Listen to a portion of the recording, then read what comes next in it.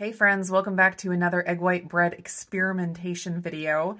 There's a new ingredient that I had the idea of using in the egg bread, and I've already started playing around with it, but there's still some work to be done, so I thought I would bring you along on the rest of the experimenting. The ingredient is acacia fiber powder. So a few weeks ago, I did a video where I did a bunch of add-ins and showed the different results, and one of the ones that I used was inulin fiber.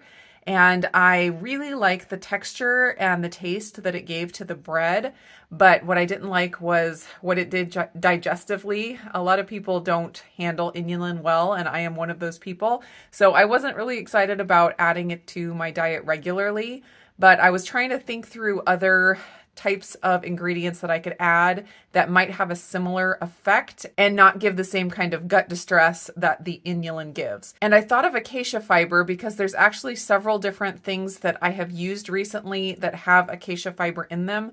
One of them being the Vital Proteins creamer, collagen creamer, and a lot of the different powdered fats that you can get, they need some kind of a fiber or a protein to make the fat into a powder. They can't just take fat and powder it. They have to have something that has fiber or protein in it to make that work. And a lot of times they use the acacia fiber. So since I already had it in my diet and I never noticed any issues with it, I thought it might be a good one to try. So I ordered it a while back and it's been sitting here waiting for me to start playing with it. And I'm finally getting to it. So basically I have already made 2 loaves, 2 attempts, and so I will show you those and then let you know where we're going from there. So here are my first 2 attempts.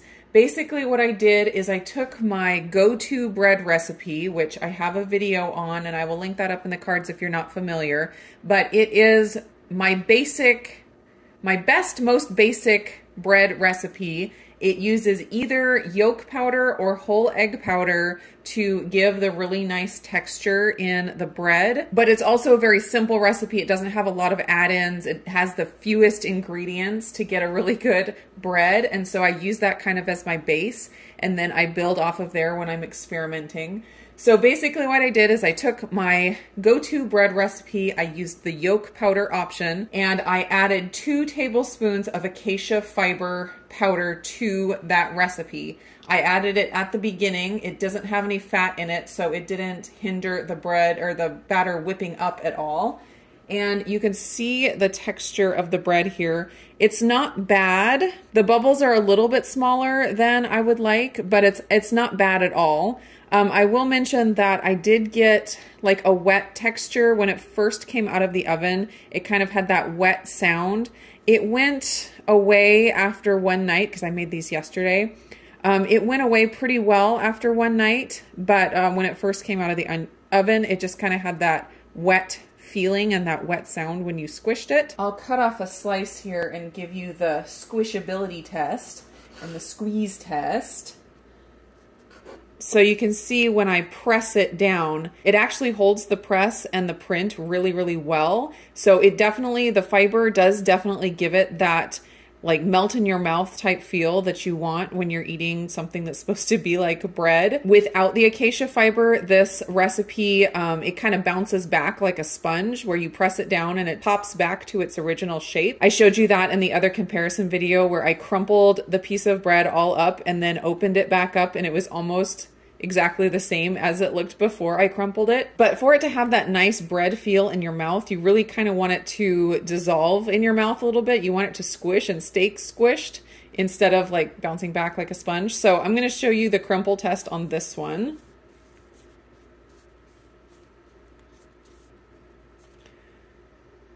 You can see it crumples really well, and opening it back up, it's still pretty smushed. It's not popping right back. So that definitely shows me that the acacia fiber gives it a good mouthfeel and a good like melt in your mouth feel. So definitely a win on that one. As far as flavor, I noticed just a tiny bit different of a flavor in the bread than without the acacia fiber.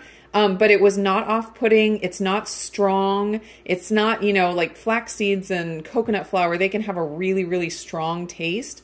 But this acacia fiber did not have a strong taste at all, so I was very happy with that. The flavor was quite pleasant. So I was happy with my first loaf that we were off on the right track. I did think that it would probably be better with some of the arrowroot starch because that takes away that wet feeling at the beginning. Just that little bit of starch kind of soaks up all of the extra moisture and it just gives it a little bit better of a texture. So I wanted to play with adding more things besides just the acacia fiber. So what I did was I added all the same things that I added to my butter bun recipe, which is 1/4 teaspoon of xanthan gum and 2 tablespoons of arrowroot. So that was my second attempt and it actually turned out quite bad.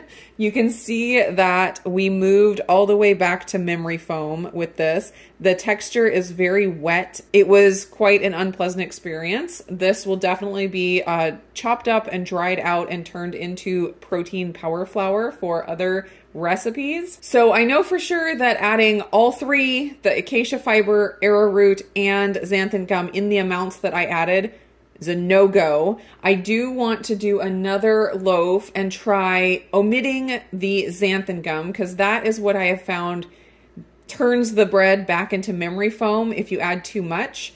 And I think I'm going to just try with the acacia fiber and with the 2 tablespoons of arrowroot and see if I can improve on this a little bit more and get that wet feeling taken away, but not get a memory foam. I have my 1.5 cups of water in the bowl, and that's 354 milliliters. And now I'm gonna add my 120 grams of egg white powder, egg white protein powder, dried egg whites. They're all the same thing. As long as egg whites and sometimes sunflower lecithin are the only ingredients, you're good to go.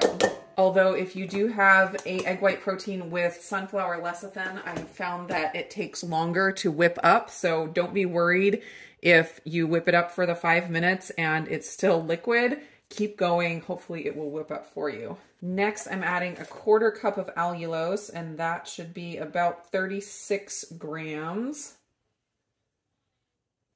1/2 teaspoon of cream of tartar. 1/2 teaspoon of redmond real salt. 2 tablespoons of arrowroot starch, which comes out to 16 grams. And 2 tablespoons of the acacia fiber powder that also comes out to 16 grams. The acacia fiber is a little bit darker in color. It's got like a tan, yellowy tan color. And so it does color the batter a little bit. I didn't notice a huge difference in the end result of the bread, but the batter definitely looks darker. The last ingredient I'm going to add at the end after it's already mixed up is the yolk powder. Definitely don't add the yolk powder now or else it will not whip up correctly.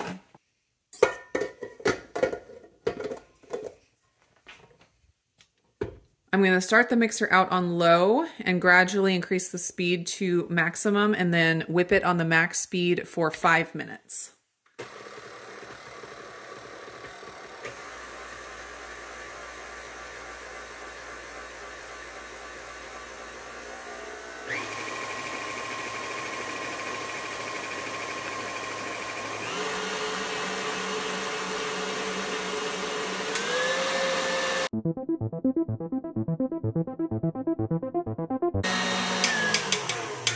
All right, 5 minutes is up. Now I'm gonna add the yolk powder. I am doing 1 tablespoon, which is the same amount that I use for my go-to bread recipe.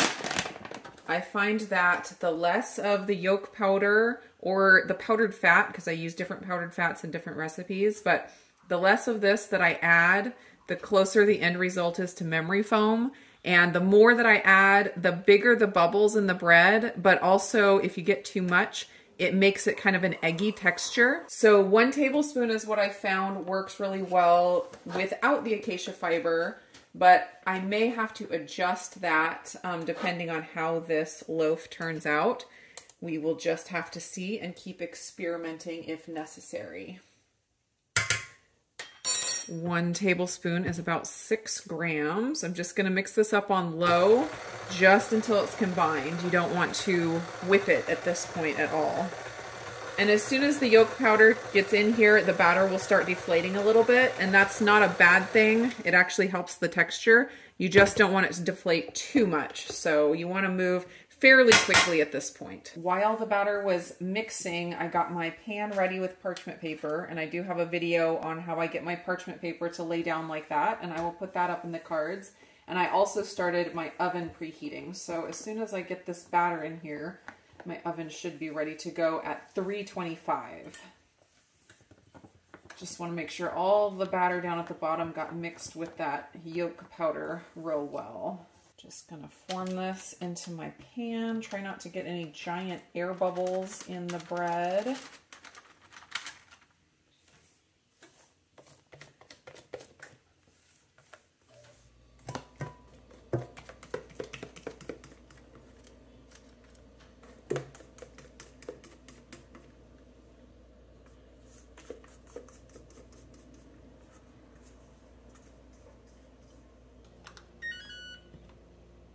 Oven is preheated, perfect timing.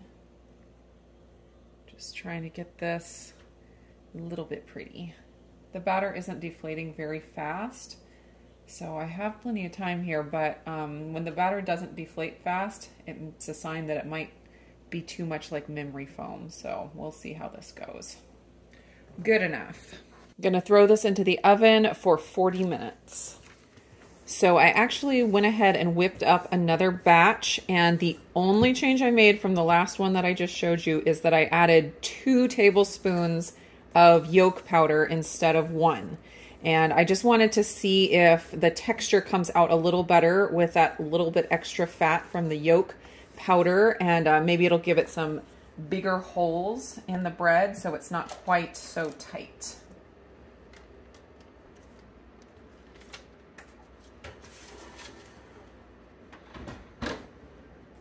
All right, here is the first one.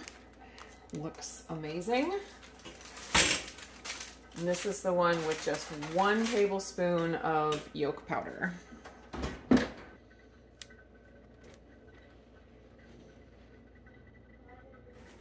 And here is the loaf with 2 tablespoons of yolk powder.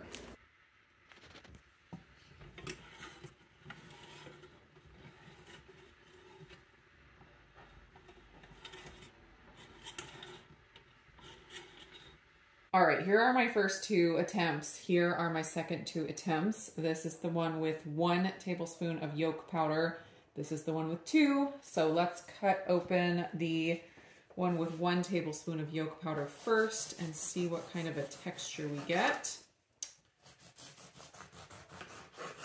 Texture's not looking too bad, but it is pretty tight of a foam, but not as tight as this one. This one was like full-on memory foam.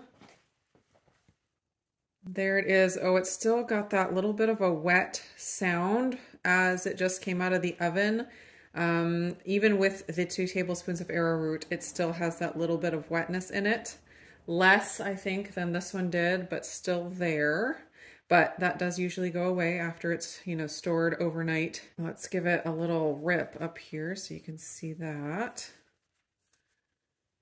That's what it looks like inside. I'll give it a little taste test here.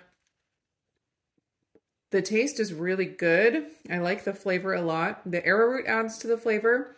And then the acacia fiber, it adds a little bit of a flavor, and it's all good. And I think the acacia fiber makes the bread really soft, and it's really easy to swallow. That's one thing. It's not choky. I think the acacia fiber does help with the chokiness. It definitely has it passes the press test, and definitely I'm sure it's going to pass the scrunch test, the crumple test, whatever you want to call it.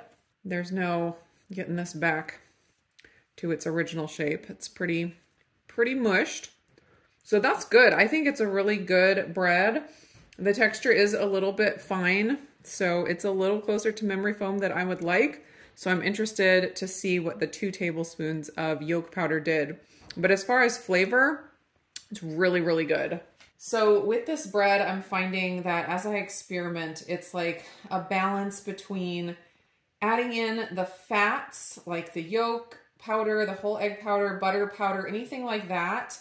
And then also adding enough of the stabilizers like arrowroot or xanthan gum or acacia fiber, inulin fiber, that kind of thing. You got to get the right balance. If you get too much of the fat, it deflates the bread too much. So you have to have some kind of a stabilizer in there. But if you get too much of the stabilizer, it doesn't let the fat do the work of making the nice texture. So it makes it more of a memory foam. So it really is a balance there that you just have to work with. It's kind of like a science experiment every time. All right, let's see what this one looks like in here. Ooh, I think the bubbles are a little bit bigger, not a ton though. And it's interesting, I got a little bit didn't mix in. I got some streaks and some marbling of the whiter batter, but where the yolk powder mixed in, you can see the bubbles are a little bit bigger. You can see on this one, the bubbles are just a little bit bigger than this one, but really not a lot. I was expecting more of a difference with double the amount of yolk powder. This one I think has less of the wet feel and sound, like when you squish it. It's still got a little bit, but it definitely is less. All right, I'm gonna taste this one. Again, the taste on this one is really good. The 2 tablespoons of yolk powder didn't make it taste too eggy or anything. The flavor is excellent. Very easy to swallow. Very not choky. The crust is, it's got a little bit of chew to it, but it's really good. I think the crust is the best part, actually.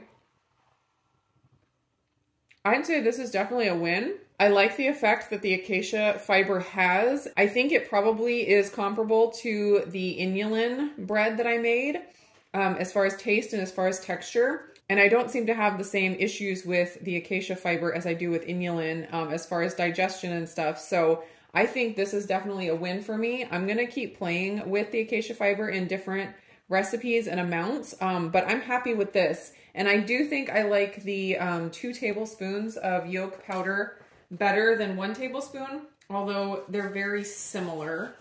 And I wonder if even increasing it even more, adding like 3 tablespoons of the yolk powder would make any difference. Thanks so much for hanging out in the kitchen with me and experimenting with acacia fiber. I hope that was helpful. It is my goal to find all kinds of different options for you guys to play with. I know everyone is in a different area, has a different budget, and so having all kinds of options and different recipes for people to pick from to find what will work is my goal. I will put a link down in the description to my bread list over on Amazon so you can find all of the ingredients and things that I use for baking my egg white bread. I will also put the recipe that I used for this final loaf that I think was the best down in the description so you can find that there. I hope you guys are all doing great, and I will see you again in another video.